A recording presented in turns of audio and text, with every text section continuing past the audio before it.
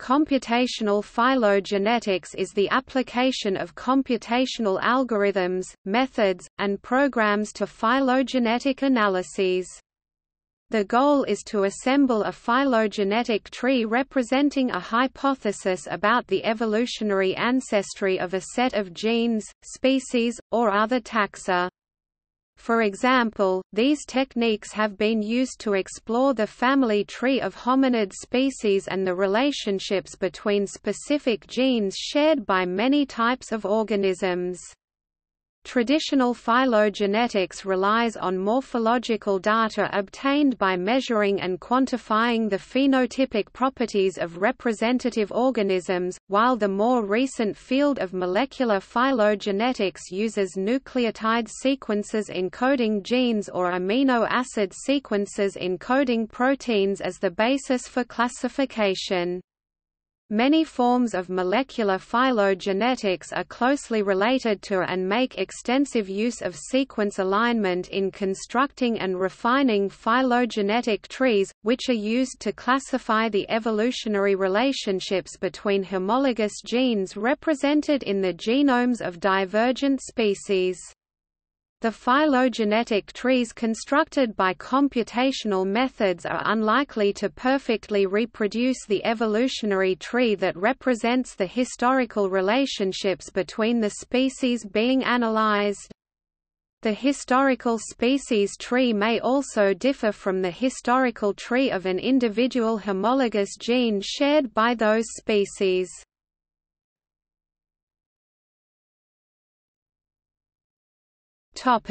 Types of phylogenetic trees and networks.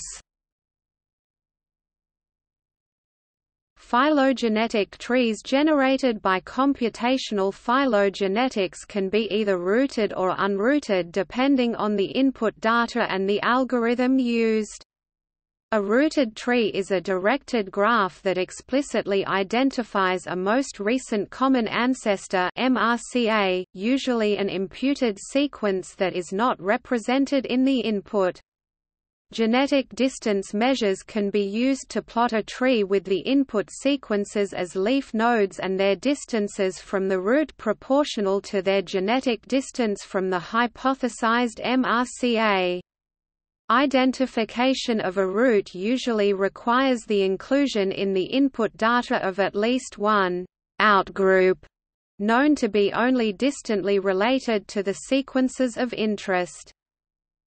By contrast, unrooted trees plot the distances and relationships between input sequences without making assumptions regarding their descent.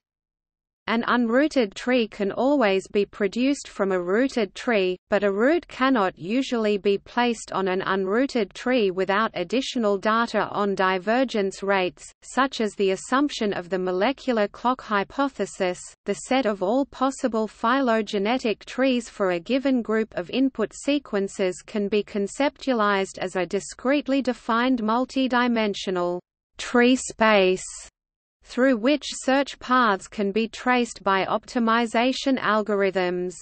Although counting the total number of trees for a non-trivial number of input sequences can be complicated by variations in the definition of a tree topology, it is always true that there are more rooted than unrooted trees for a given number of inputs and choice of parameters. Both rooted and unrooted phylogenetic trees can be further generalized to rooted or unrooted phylogenetic networks, which allow for the modeling of evolutionary phenomena such as hybridization or horizontal gene transfer.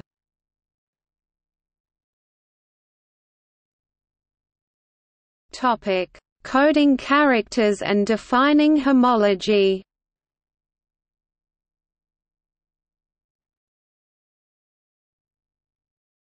Topic: Morphological analysis. The basic problem in morphological phylogenetics is the assembly of a matrix representing a mapping from each of the taxa being compared to representative measurements for each of the phenotypic characteristics being used as a classifier. The types of phenotypic data used to construct this matrix depend on the taxa being compared. For individual species, they may involve measurements of average body size, lengths or sizes of particular bones or other physical features, or even behavioral manifestations. Of course, since not every possible phenotypic characteristic could be measured and encoded for analysis, the selection of which features to measure is a major inherent obstacle to the method.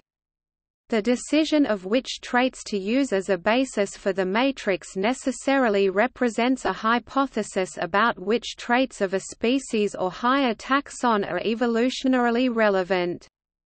Morphological studies can be confounded by examples of convergent evolution of phenotypes. A major challenge in constructing useful classes is the high likelihood of inter-taxon overlap in the distribution of the phenotype's variation. The inclusion of extinct taxa in morphological analysis is often difficult due to absence of or incomplete fossil records, but has been shown to have a significant effect on the trees produced. In one study, only the inclusion of extinct species of apes produced a morphologically derived tree that was consistent with that produced from molecular data. Some phenotypic classifications, particularly those used when analyzing very diverse groups of taxa, are discrete and unambiguous, classifying organisms as possessing or lacking a tail, for example, is straightforward in the majority of cases, as is counting features such as eyes or vertebrae. However, the most appropriate representation of continuously varying phenotypic measurements is a controversial problem without a general solution. A common method is simply to sort the measurements of interest into two or more classes, rendering continuous observed variation as discretely classifiable, e.g., all examples with humerus bones longer than a given cutoff are scored as members of one state, and all members whose humerus bones are shorter than the cutoff are scored as members of a second state. This results in an easily manipulated data set but has been criticized for poor reporting of the basis for the class definitions and for sacrificing information compared to methods that use a continuous weighted distribution of measurements. Because morphological data is extremely labor-intensive to collect, whether from literature sources or from field observations, reuse of previously compiled data matrices is not uncommon, although this may propagate flaws in the original matrix into multiple derivative analyses.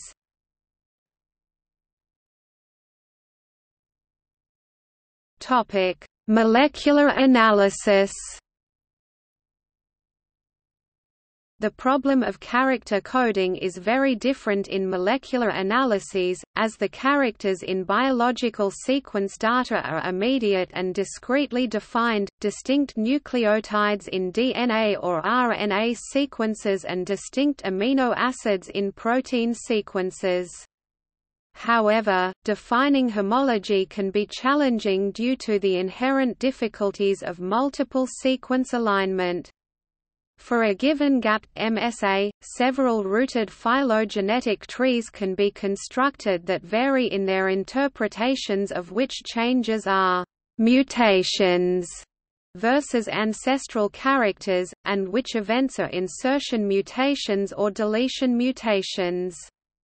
For example, given only a pairwise alignment with a gap region, it is impossible to determine whether one sequence bears an insertion mutation or the other carries a deletion. The problem is magnified in MSAs with unaligned and non-overlapping gaps. In practice, sizable regions of a calculated alignment may be discounted in phylogenetic tree construction to avoid integrating noisy data into the tree calculation.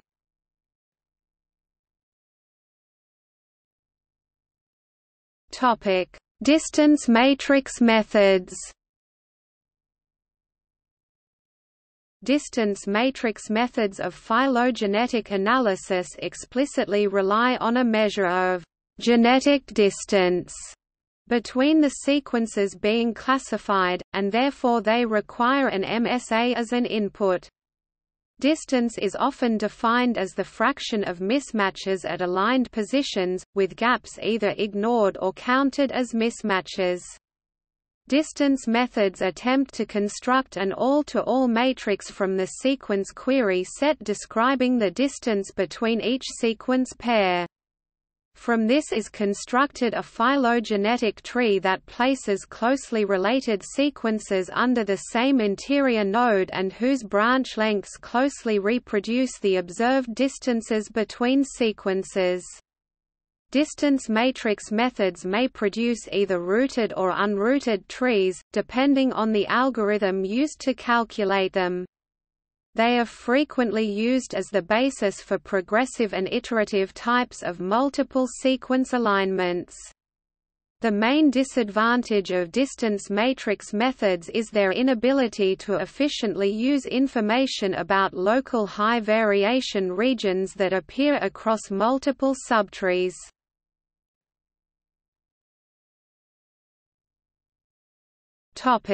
UPGMA and WPGMA. The UPGMA unweighted pair group method with arithmetic mean and WPGMA weighted pair group method with arithmetic mean methods produce rooted trees and require a constant rate assumption, that is, it assumes an ultrametric tree in which the distances from the root to every branch tip are equal.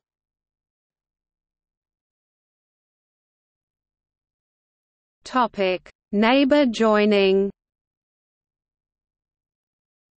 Neighbor joining methods apply general cluster analysis techniques to sequence analysis using genetic distance as a clustering metric. The simple neighbor joining method produces unrooted trees, but it does not assume a constant rate of evolution, i.e., a molecular clock, across lineages.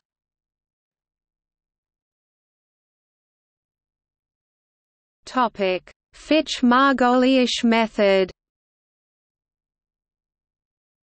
The Fitch-Margoliash method uses a weighted least squares method for clustering based on genetic distance. Closely related sequences are given more weight in the tree construction process to correct for the increased inaccuracy in measuring distances between distantly related sequences. The distances used as input to the algorithm must be normalized to prevent large artifacts in computing relationships between closely related and distantly related groups. The distances calculated by this method must be linear. The linearity criterion for distances requires that the expected values of the branch lengths for two individual branches must equal the expected value of the sum of the two branch distances, a property that applies to biological sequences only when they have been corrected for the possibility of back mutations at individual sites. This correction is done through the use of a substitution matrix such as that derived from the Jukes-Cantor model of DNA evolution. The distance correction is only necessary in practice when the evolution rates differ among branches. Another modification of the algorithm can be helpful, especially in case of concentrated distances. Please report to concentration of measure phenomenon and curse of dimensionality. That modification, described in, has been shown to improve the efficiency of the algorithm and its robustness. The least squares criterion applied to these distances is more accurate but less efficient than the neighbor joining methods. An additional improvement that corrects for correlations between distances that arise from many closely related sequences in the data set can also be applied at increased computational cost. Finding the optimal least squares tree with any correction factor is NP-complete, so heuristic search methods like those used in maximum parsimony analysis are applied to the search through tree space.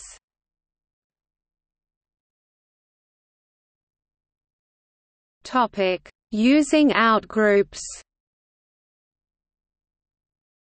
Independent information about the relationship between sequences or groups can be used to help reduce the tree search space and root unrooted trees.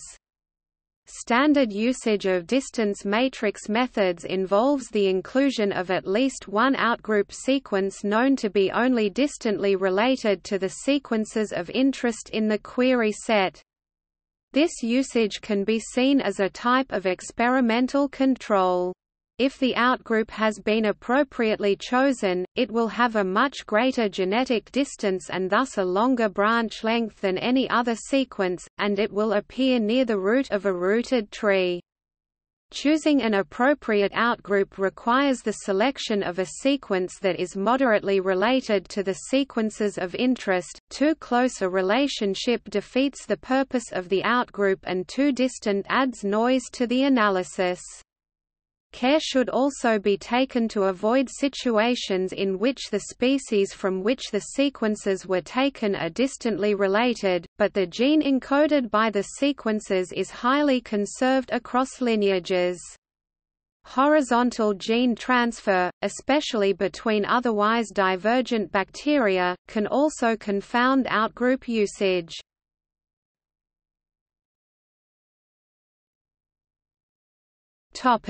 Maximum parsimony.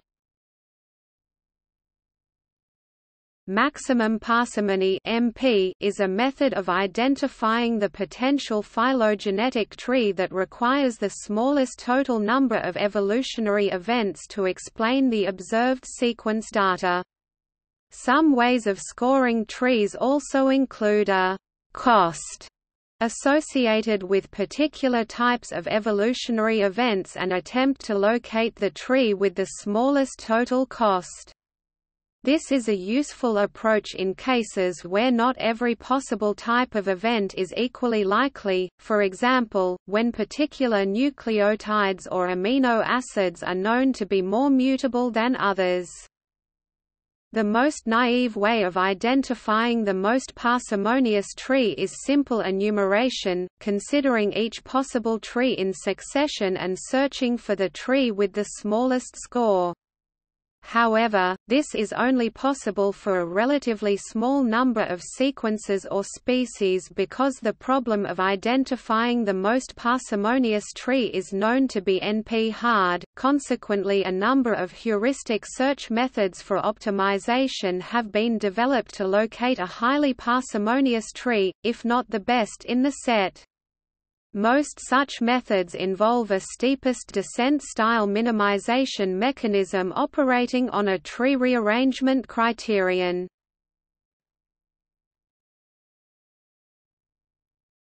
Topic: Branch and bound.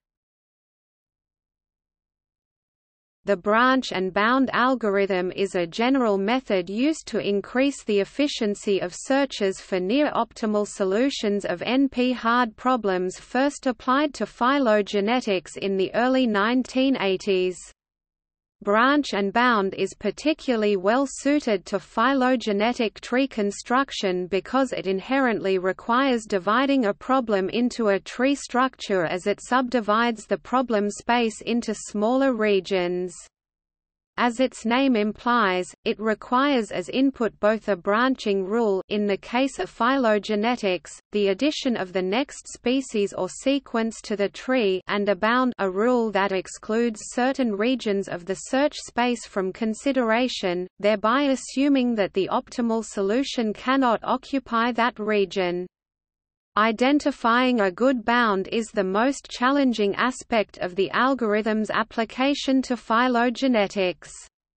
A simple way of defining the bound is a maximum number of assumed evolutionary changes allowed per tree. A set of criteria known as Zārkīk's rules severely limit the search space by defining characteristics shared by all candidate most parsimonious trees. The two most basic rules require the elimination of all but one redundant sequence for cases where multiple observations have produced identical data, and the elimination of character sites at which two or more states do not occur in at least two species. Under ideal conditions, these rules and their associated algorithm would completely define a tree.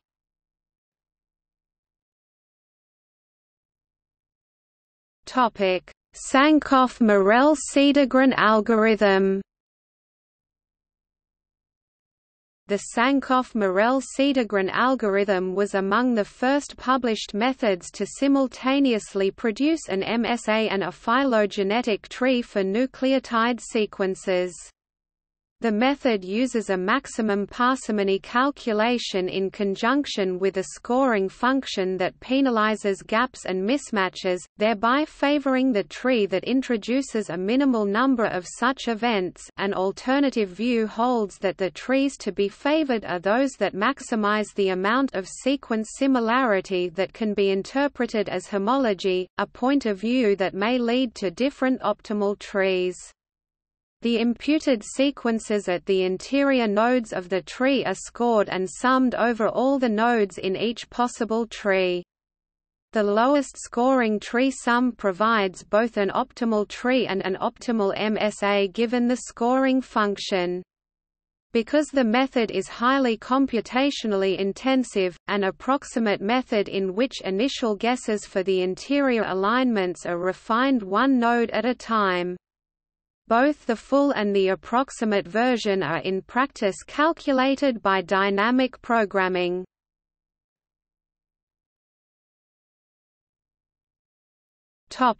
MALIGN and POY. More recent phylogenetic tree, MSA methods use heuristics to isolate high-scoring, but not necessarily optimal, trees. The MALIGN method uses a maximum parsimony technique to compute a multiple alignment by maximizing a cladogram score, and its companion POY uses an iterative method that couples the optimization of the phylogenetic tree with improvements in the corresponding MSA. However, the use of these methods in constructing evolutionary hypotheses has been criticized as biased due to the deliberate construction of trees reflecting minimal evolutionary events. This, in turn, has been countered by the view that such methods should be seen as heuristic approaches to find the trees that maximize the amount of sequence similarity that can be interpreted as homology.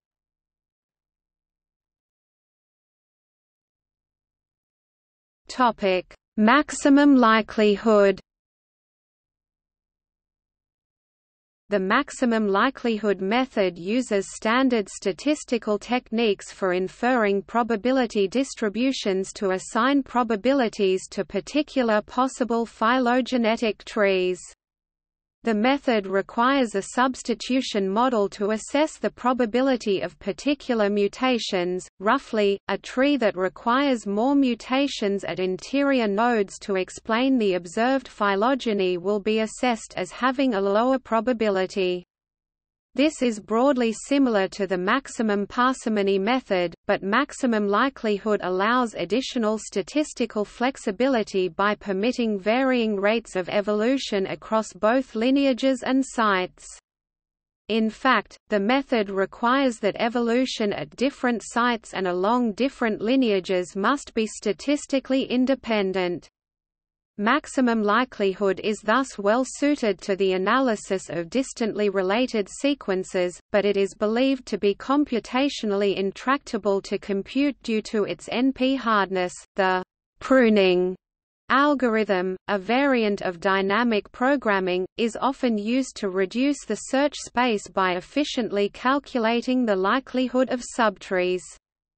The method calculates the likelihood for each site in a linear manner, starting at a node whose only descendants are leaves, that is, the tips of the tree, and working backwards toward the bottom node in nested sets. However, the trees produced by the method are only rooted if the substitution model is irreversible, which is not generally true of biological systems.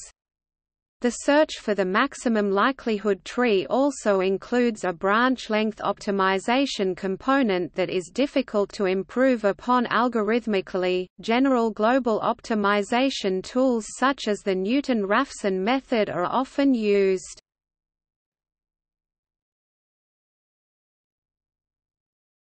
Topic: Bayesian inference. Bayesian inference can be used to produce phylogenetic trees in a manner closely related to the maximum likelihood methods. Bayesian methods assume a prior probability distribution of the possible trees, which may simply be the probability of any one tree among all the possible trees that could be generated from the data, or may be a more sophisticated estimate derived from the assumption that divergence events such as speciation occur as stochastic processes.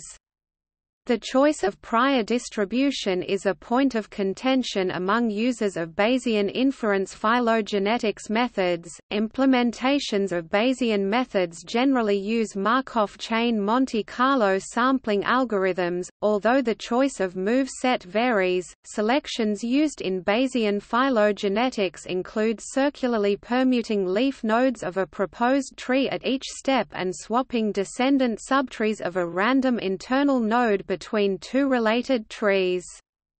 The use of Bayesian methods in phylogenetics has been controversial, largely due to incomplete specification of the choice of move set, acceptance criterion, and prior distribution in published work.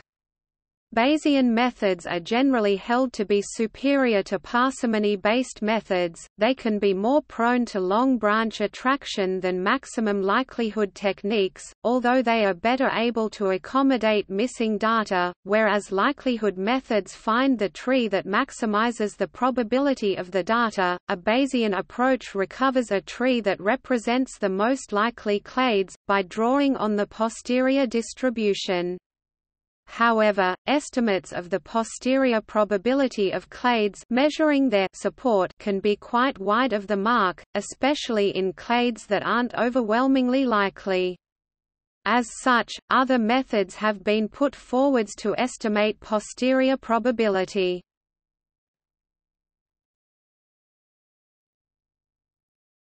Topic: Model selection. Molecular phylogenetics methods rely on a defined substitution model that encodes a hypothesis about the relative rates of mutation at various sites along the gene or amino acid sequences being studied.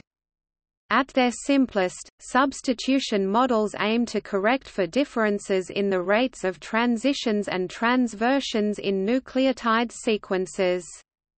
The use of substitution models is necessitated by the fact that the genetic distance between two sequences increases linearly only for a short time after the two sequences diverge from each other. Alternatively, the distance is linear only shortly before coalescence.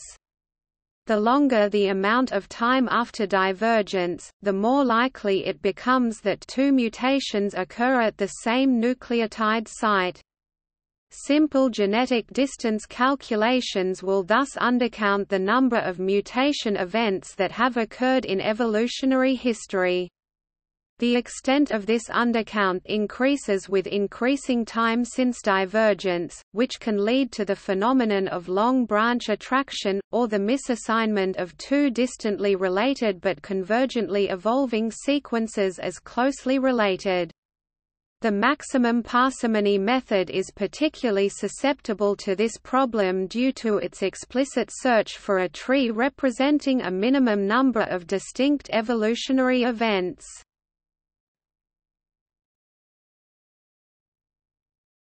Topic: Types of models. All substitution models assign a set of weights to each possible change of state represented in the sequence. The most common model types are implicitly reversible because they assign the same weight to, for example, a G greater than C nucleotide mutation as to a C greater than G mutation. The simplest possible model, the Jukes-Cantor model, assigns an equal probability to every possible change of state for a given nucleotide base. The rate of change between any two distinct nucleotides will be 1/3 of the overall substitution rate. More advanced models distinguish between transitions and transversions. The most general possible time-reversible model, called the GTR model, has 6 mutation rate parameters. An even more generalized model known as the general 12-parameter model breaks time reversibility, at the cost of much additional complexity in calculating genetic distances that are consistent among multiple lineages. One possible variation on this theme adjusts the rates so that overall GC content, an important measure of DNA double helix stability, varies over time. Models may also allow for the variation of rates with positions in the input sequence.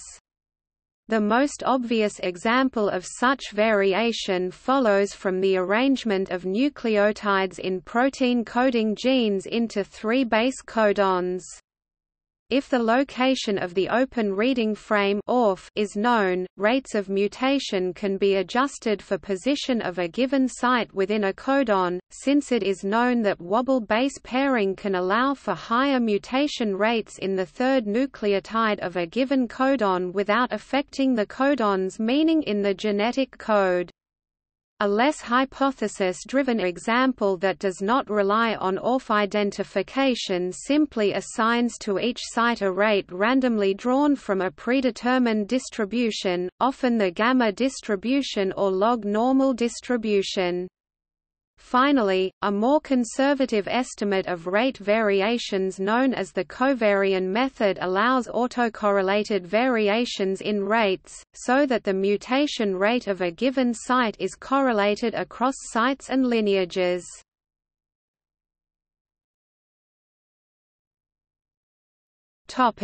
Choosing the best model. The selection of an appropriate model is critical for the production of good phylogenetic analyses, both because underparameterized or overly restrictive models may produce aberrant behavior when their underlying assumptions are violated, and because overly complex or overparameterized models are computationally expensive and the parameters may be overfit. The most common method of model selection is the likelihood ratio test (LRT), which produces a likelihood estimate that can be interpreted as a measure of goodness of fit between the model and the input data. However, care must be taken in using these results, since a more complex model with more parameters will always have a higher likelihood than a simplified version of the same model, which can lead to the naive selection of models that are overly complex. For this reason, model selection computer programs will choose the simplest model that is not significantly worse than more complex substitution models. A significant disadvantage of the LRT is the necessity of making a series of pairwise comparisons between models. It has been shown that the order in which the models are compared has a major effect on the one that is eventually selected. An alternative model selection method is the Archaic Information Criterion (AIC), formerly an estimate of the Kullback-Leibler divergence between the true model and the model being tested. It can be interpreted as a likelihood estimate with a correction factor to penalize overparameterized models. The AIC is calculated on an individual model rather than a pair, so it is independent of the order in which models are assessed. A related alternative, the Bayesian Information Criterion (BIC), has a similar basic interpretation but penalizes complex models more heavily. A comprehensive step-by-step protocol on constructing phylogenetic tree, including DNA, amino acid contiguous sequence assembly, multiple sequence alignment, model testing best-fitting substitution models, and phylogeny reconstruction using maximum likelihood and Bayesian inference, is available at Nature Protocol. A non-traditional way of evaluating the phylogenetic tree is to compare it with clustering result. One can use a multidimensional scaling technique, so-called interpolative joining, to do dimensionality reduction to visualize the clustering result for the sequences in 3D, and then map the phylogenetic tree onto the clustering result. A better tree usually has a higher correlation with the clustering result.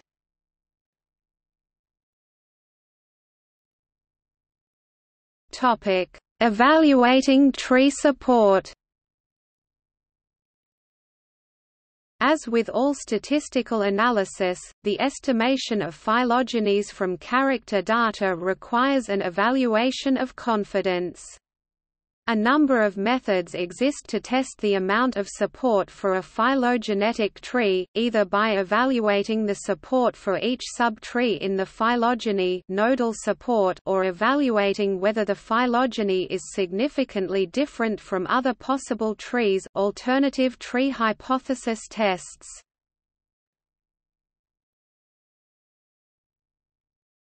Topic: Nodal support.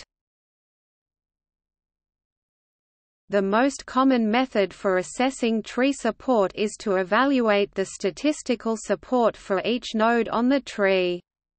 Typically, a node with very low support is not considered valid in further analysis, and visually may be collapsed into a polytomy to indicate that relationships within a clade are unresolved.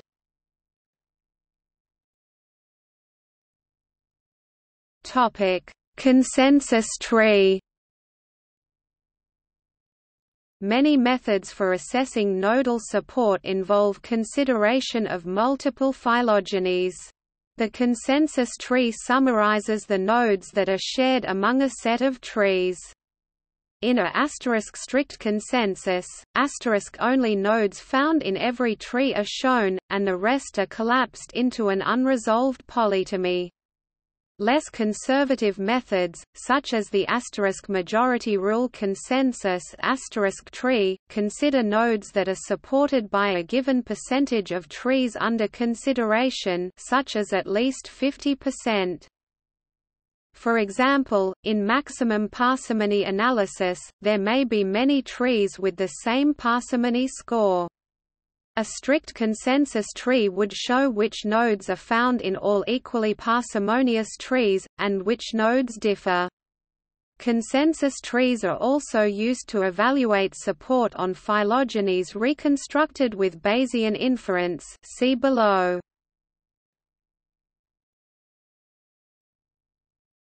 Topic: Bootstrapping and jackknifing. In statistics, the bootstrap is a method for inferring the variability of data that has an unknown distribution using pseudo-replications of the original data. For example, given a set of 100 data points, a pseudo-replicate is a data set of the same size, 100 points, randomly sampled from the original data, with replacement. That is, each original data point may be represented more than once in the pseudo-replicate, or not at all. Statistical support involves evaluation of whether the original data has similar properties to a large set of pseudo-replicates. In phylogenetics, bootstrapping is conducted using the columns of the character matrix. Each pseudo-replicate contains the same number of species rows and characters columns randomly sampled from the original matrix, with replacement. A phylogeny is reconstructed from each pseudoreplicate, with the same methods used to reconstruct the phylogeny from the original data. For each node on the phylogeny, the nodal support is the percentage of pseudoreplicates containing that node. The statistical rigor of the bootstrap test has been empirically evaluated using viral populations with known evolutionary histories, finding that 70% bootstrap support corresponds to a 95% probability that the clade exists. However, this was tested under ideal conditions, e.g. no change in evolutionary rates, symmetric phylogenies. In practice, values above 70% are generally supported and left to the researcher or reader to evaluate confidence. Nodes with support lower than 70% are typically considered unresolved. Jackknifing in phylogenetics is a similar procedure, except the columns of the matrix are sampled without replacement. Pseudoreplicates are generated by randomly subsampling the data. For example, a 10% jackknife would involve randomly sampling 10% of the matrix many times to evaluate nodal support.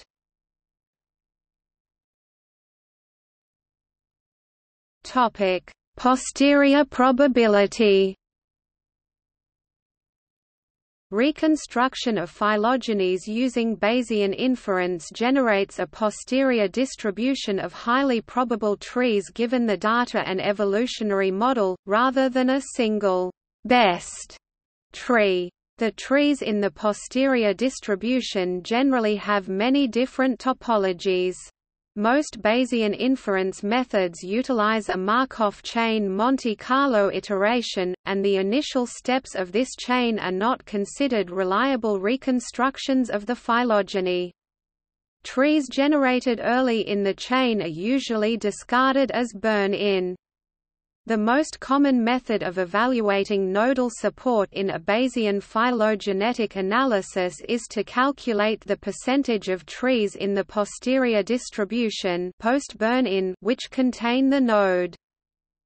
The statistical support for a node in Bayesian inference is expected to reflect the probability that a clade really exists given the data and evolutionary model. Therefore, the threshold for accepting a node as supported is generally higher than for bootstrapping.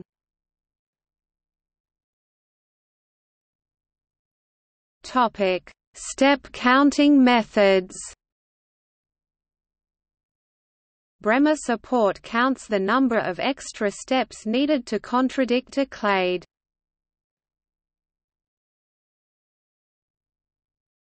Topic: Shortcomings. These measures each have their weaknesses. For example, smaller or larger clades tend to attract larger support values than mid-sized clades, simply as a result of the number of taxa in them. Bootstrap support can provide high estimates of node support as a result of noise in the data rather than the true existence of a clade.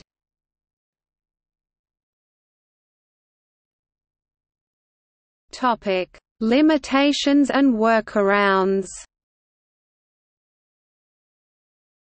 Ultimately, there is no way to measure whether a particular phylogenetic hypothesis is accurate or not, unless the true relationships among the taxa being examined are already known, which may happen with bacteria or viruses under laboratory conditions. The best result an empirical phylogeneticist can hope to attain is a tree with branches that are well supported by the available evidence. Several potential pitfalls have been identified.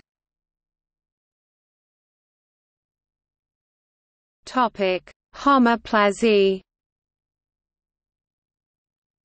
Certain characters are more likely to evolve convergently than others. Logically, such characters should be given less weight in the reconstruction of a tree. Weights in the form of a model of evolution can be inferred from sets of molecular data, so that maximum likelihood or Bayesian methods can be used to analyze them. For molecular sequences, this problem is exacerbated when the taxa under study have diverged substantially. As time since the divergence of two taxa increase, so does the probability of multiple substitutions on the same site, or back mutations, all of which result in homoplasies. For morphological data, unfortunately, the only objective way to determine convergence is by the construction of a tree, a somewhat circular method. Even so, weighting homoplasious characters does indeed lead to better supported trees. Further refinement can be brought by weighting changes in one direction higher than changes in another. For instance, the presence of thoracic wings almost guarantees placement among the pterygote insects because, although wings are often lost secondarily, there is no evidence that they have been gained more than once.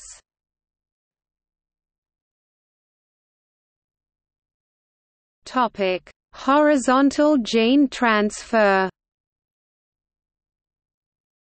In general, organisms can inherit genes in two ways: vertical gene transfer and horizontal gene transfer.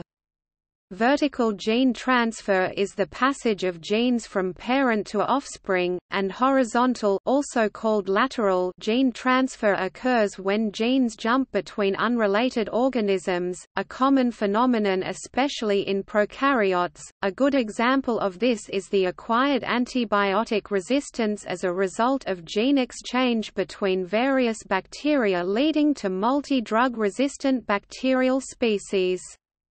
There have also been well-documented cases of horizontal gene transfer between eukaryotes.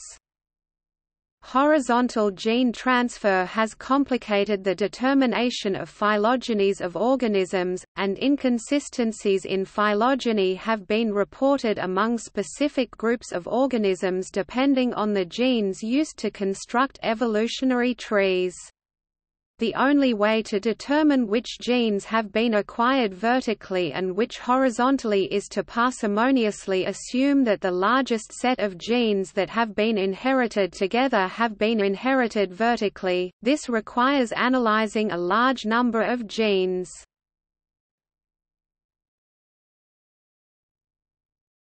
Topic: Hybrids, speciation, introgressions and incomplete lineage sorting. The basic assumption underlying the mathematical model of cladistics is a situation where species split neatly in bifurcating fashion. While such an assumption may hold on a larger scale, bar horizontal gene transfer, see above, speciation is often much less orderly. Research since the cladistic method was introduced has shown that hybrid speciation, once thought rare, is in fact quite common, particularly in plants. Also paraphyletic speciation is common, making the assumption of a bifurcating pattern unsuitable, leading to phylogenetic networks rather than trees. Introgression can also move genes between otherwise distinct species and sometimes even genera, complicating phylogenetic analysis based on genes. This phenomenon can contribute to incomplete lineage sorting, and is thought to be a common phenomenon across a number of groups. In species-level analysis this can be dealt with by larger sampling or better whole genome analysis. Often the problem is avoided by restricting the analysis to fewer, not closely related specimens.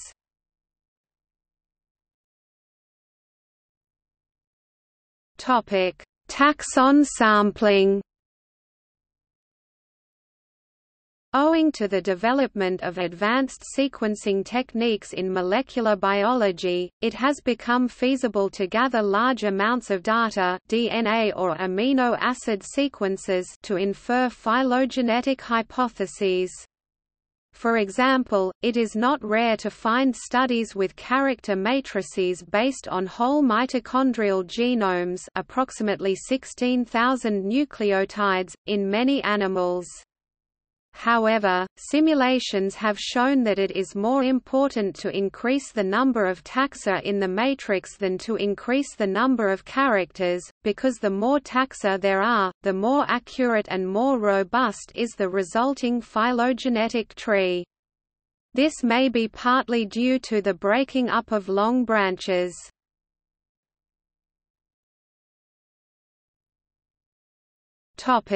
Phylogenetic signal.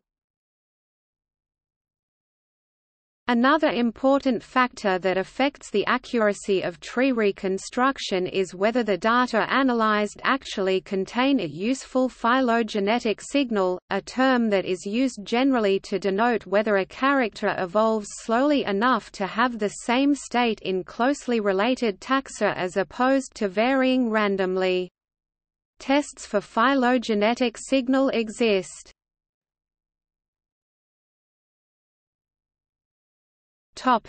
Continuous characters. Morphological characters that sample a continuum may contain phylogenetic signal, but are hard to code as discrete characters. Several methods have been used, one of which is gap coding, and there are variations on gap coding. In the original form of gap coding, group means for a character are first ordered by size. The pooled within group standard deviation is calculated, and differences between adjacent means are compared relative to this standard deviation. Any pair of adjacent means is considered different and given different integer scores. If the means are separated by a gap greater than the within-group standard deviation times some arbitrary constant. If more taxa are added to the analysis, the gaps between taxa may become so small that all information is lost. Generalized gap coding works around that problem by comparing individual pairs of taxa rather than considering one set that contains all of the taxa.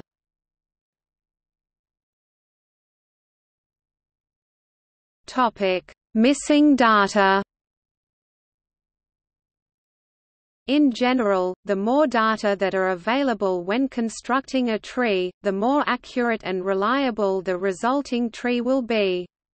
Missing data are no more detrimental than simply having fewer data, although the impact is greatest when most of the missing data are in a small number of taxa. Concentrating the missing data across a small number of characters produces a more robust tree.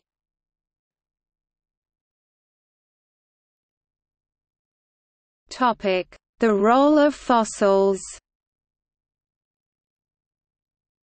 Because many characters involve embryological, or soft tissue or molecular characters that at best hardly ever fossilize, and the interpretation of fossils is more ambiguous than that of living taxa, extinct taxa almost invariably have higher proportions of missing data than living ones.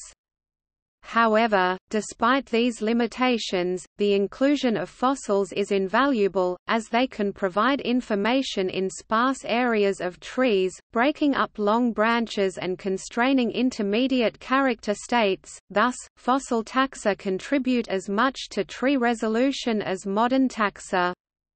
Fossils can also constrain the age of lineages and thus demonstrate how consistent a tree is with the stratigraphic record. Stratocladistics incorporates age information into data matrices for phylogenetic analyses.